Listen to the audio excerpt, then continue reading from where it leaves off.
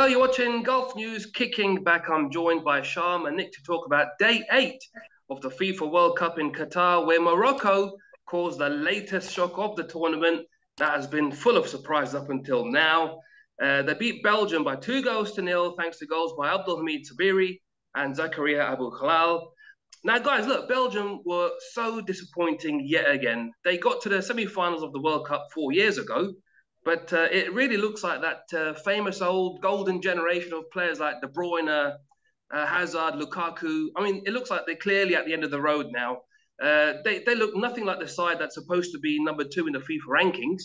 And they were made to look second best by Morocco, who were 20 places lower than them in those rankings. Now, Sham, it was another very ponderous performance from Belgium, and they paid the price, didn't they? Very, very true. I mean, they were just sleepwalking through the match, actually.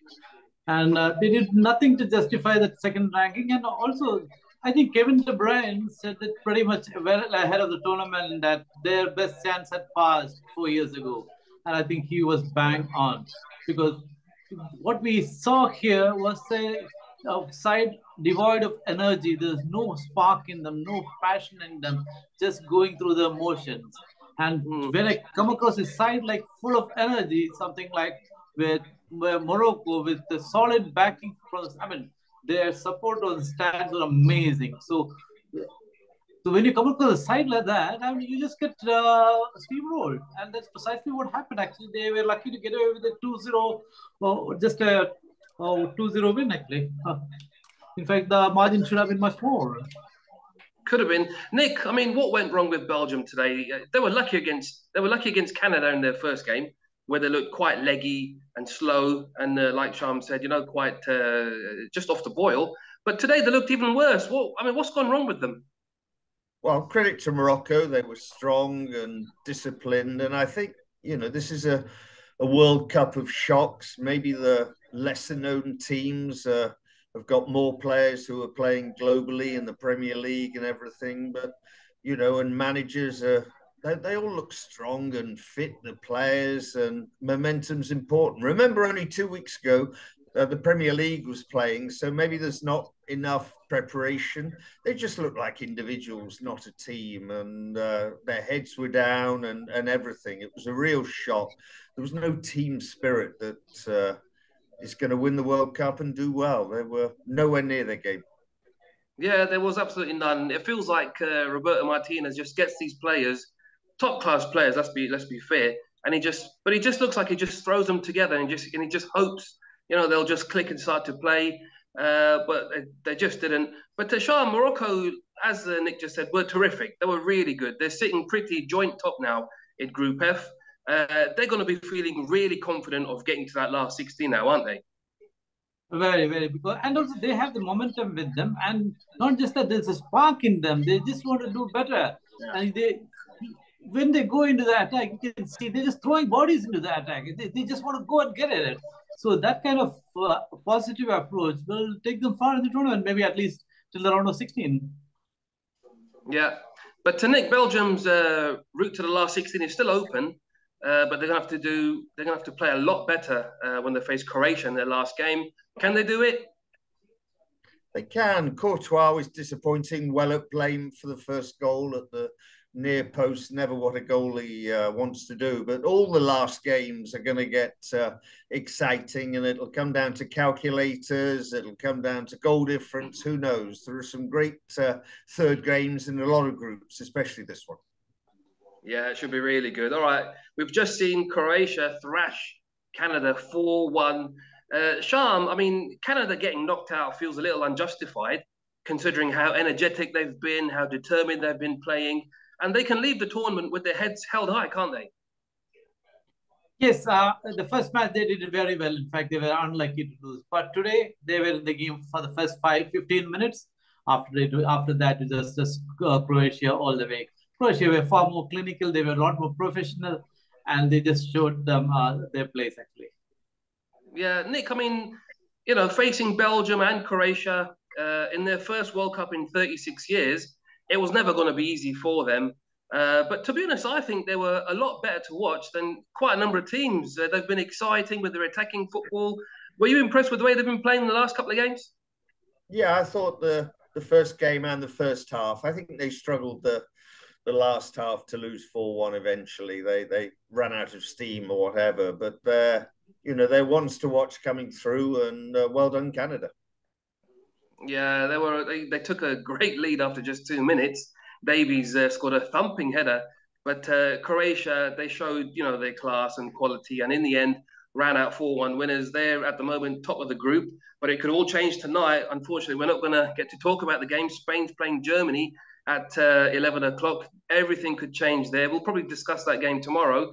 But earlier in the day, Japan, who had caused that huge upset by beating Germany in their first match, they failed to take another step forward after Keisha Fuller's late goal and Costa Rica. What I think we can all agree was a smash and grab victory in that Group E match. Japan dominated that game again. They were on top. They played better. They're the only team looking like they were trying to push forward and trying to score some goals. Costa Rica were quite happy just to sit back.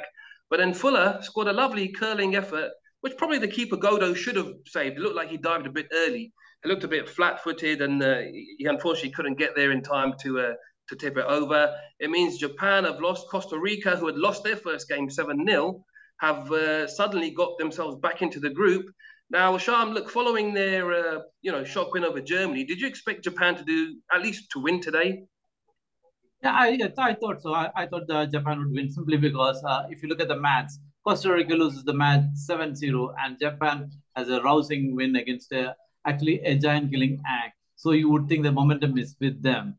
But Costa Rica came back in the match to salvage some pride, and they did. And if you could look at the way they played with the five defenders at the back, which means they didn't want to concede anything more. And in fact, they scored against the run of play. So it's just I actually expected Japan to win, and it was sad to see that they lost. Not just that, it throws a lifeline to Germany now. Definitely does. It definitely does do that. They needed that result, so they've got that. But now they'll have to they'll have to make sure they get their own result tonight. But to Nick, that was Costa Rica's first shot on target at the World Cup. And in the end, that's all they needed. They only needed that one goal to beat the Japanese. Yeah, well done. And it just shows you, really, that any team can beat any team apart from perhaps the few at the elite with so many shocks to today. And it got a slight deflection, maybe the goal by Fuller, but it was enough for another shock of the day. All right, yeah, indeed, another shock of the day. Tomorrow, there could be more shocks. We've got 4 more games. Brazil's playing Switzerland. Now, Switzerland will be pleased with that win over Cameroon, but they look to be quite an average team. Brazil won't be having Neymar up front. He's injured. We know that. He picked up that injury in the first game. His ankle was swollen like a balloon. But they've got Richarlison, who's got 9 goals in his last 7 games for Brazil. So with him leading the line and with Vinicius Jr., Sham, there's just way too much quality surely in that Brazilian team to have any trouble against Switzerland tomorrow, surely. Surely they won't have any trouble against Switzerland because they have so much quality in attack. But what is something worrisome is Danilo's absence more than Neymar. Then Danilo's absence is a bit worrying simply because they don't have a proper replacement there, and at the right back that would be the only right back in the side is Dani Alves. Dani Alves, we know, he's an aging warrior. So do you really want to put him there? Easy, man. So I don't think they want to put him there, but I also read that he might even put Militao there. He is supposed to be favoring Militao for that position, and I hope Militao fills that breach adequately till Danilo returns from injury. Nick, I mean, they're missing a couple of key players, we know that, but against Serbia, they took a while to get going. It was until Richarlison broke the deadlock with his first and got that lovely overhead kick, which secured the points. Do you think it could be another struggle tomorrow against the Swiss? No, Brazil all the way. Brazil, for my mind, are going to be there at the sharp end, the business end of the tournament in a few weeks, and they've got strength in depth. No worries. Watch Brazil. Yeah, I think we all agree Brazil should cruise through that one, probably win all three games. The other one tomorrow to look out for is Portugal against Uruguay. Now, obviously, we know what's been going on with Portugal. Ronaldo's been dominating the news. And in that last game, he won that penalty, scored the penalty as well. But you know what? If he keeps diving around like he does, he's going to get quite a few penalties, isn't he? Nick, I know you're quite annoyed with the penalty decisions being given at the moment. Very soft decisions for quite a lot of them. Do you think Ronaldo could be, up to his old tricks, and could that determine the game tomorrow? Well, we'll see. I hope not. I'm not that impressed with some of the VAR and the penalties and those that are given for the wrestling in the box and those that are given for hardly a tap on the ankle. But let's hope football comes through rather than VAR and the odd penalty decision that seems a bit unfair. There have been a lot. Is it a dozen so far? It's certainly over 10. And we'll see. But let's hope football comes to the fore tomorrow with Portugal. And I see Portugal winning. Hopefully. I mean, Sham, these are two really good teams on paper, at least. With the attacking qualities of Portugal and Uruguay, we know how good those squads both are. Could we be in for a goal fest tomorrow? Not really. I am calling Portugal Uruguay a 1-1 draw. Oh, a 1-1 draw. Yeah. All right. Well, let's see. The other two games tomorrow are South Korea against Ghana and Cameroon against Serbia. That's all from us for tonight. We'll be back tomorrow night to see how all those four matches go on. In the meantime, you know what to do. Head to golfnews.com for all the latest news and videos and reviews. Check us out on our social media as well. There's plenty of stuff going on over there. That's all from the guys, and we shall see you tomorrow night.